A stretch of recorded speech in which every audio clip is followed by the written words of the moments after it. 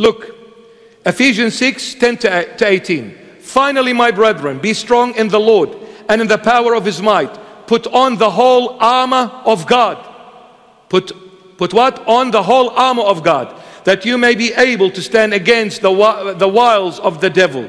For we do not wrestle against flesh and blood, but against principalities, against powers, against the rulers of the darkness of this age, against spiritual hosts of wickedness in the heavenly places. Man, all of these are happening in our time and age. We are fighting against spirits, not against flesh. Therefore take up the whole armor of God, again, that you may be able to withstand the evil day. You want to survive the 21st century, you must put the full armor of God. And having done all to stand, stand therefore, having girded your waist with truth, not lies, with truth, having put on the breastplate of righteousness, not evilness, and having shod your feet with the preparation of the gospel of peace, not with false information, but with the word of God, not with the lies of the world. Equip yourself with the Holy Bible. Above all, taking the shield of faith, and with you will be able to quench all the fiery darts of the wicked one, meaning Satan, and take the helmet of salvation, the blood of Christ. The cross is your helmet of salvation. The cross.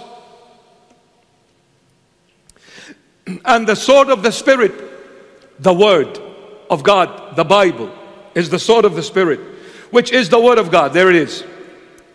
Praying always. When was the last time you prayed, my child?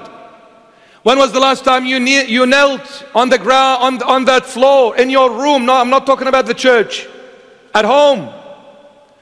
Have you forgotten your homes needs to be churches? The church starts at home, not here. If Christ is not at home, you won't find him here, my beloved. Do not make your homes a place for Satan to dwell. Make it a home for Christ to be in. Stop watching this and that.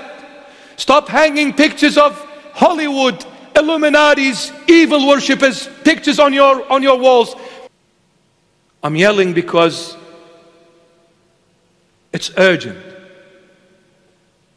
It's urgent. There's not much time left. Praying always with all prayer and supplication in the Spirit, being watchful to this end, and all perseverance and supplication for all the saints. My beloved, this is the Father talking here through St. Paul. Put on the whole armor of God, the Father.